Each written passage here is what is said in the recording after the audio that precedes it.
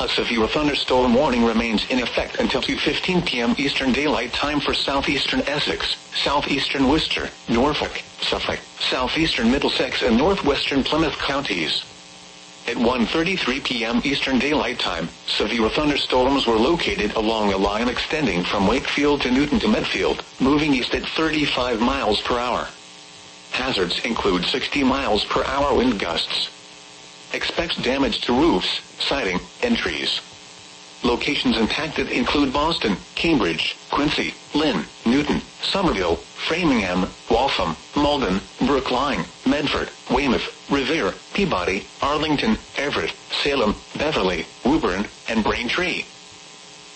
The National Weather Service in Boston has issued a special marine warning for the Boston Harbor, coastal waters east of Ipswich Bay and the Stellwagen Bank National Marine Sanctuary, Massachusetts Bay and Ipswich Bay, until 2:15 p.m. Eastern Daylight Time.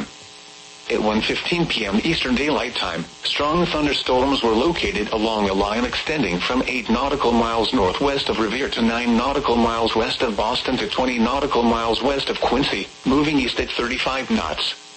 Hazards include wind gusts to 40 knots and small hail. Small craft could be damaged in briefly higher winds and suddenly higher waves.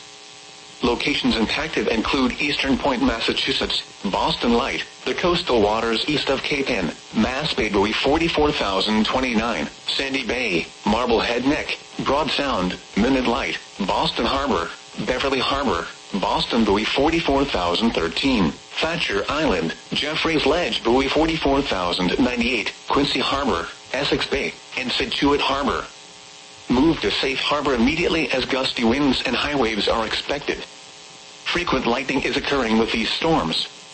If caught on the open water, stay below deck if possible. Keep away from ungrounded metal objects.